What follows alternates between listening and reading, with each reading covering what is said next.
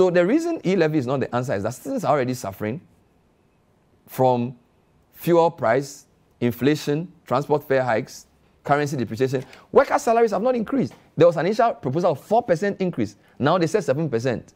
Can you imagine? Salaries are not going up. So now you have flattened the salary for over a year. Okay? E-levy, in our view, will disrupt a growing economy, will become a nuisance, and will affect a lot more poor people than wealthy people. So, what is our proposed solution? Well, I have 5 free pieces of advice. Number 1, government must go back to cutting waste. Go to parliament, go to ministries, V8, plenty. We are not being cynical. A country that is broke shouldn't be riding around in V8 in Accra for what? Funeral? Have a pool of V8. Anybody who wants to go to a funeral which is official, let them hire one.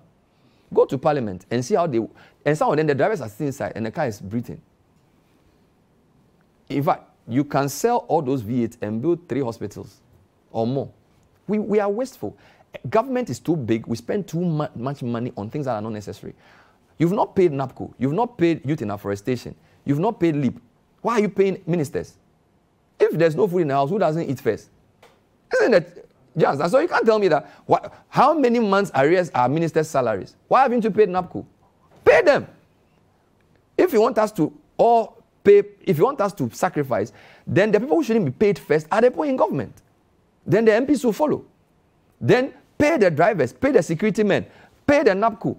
Then we can say we are cutting, but don't you've not paid NAPCO for 6 months.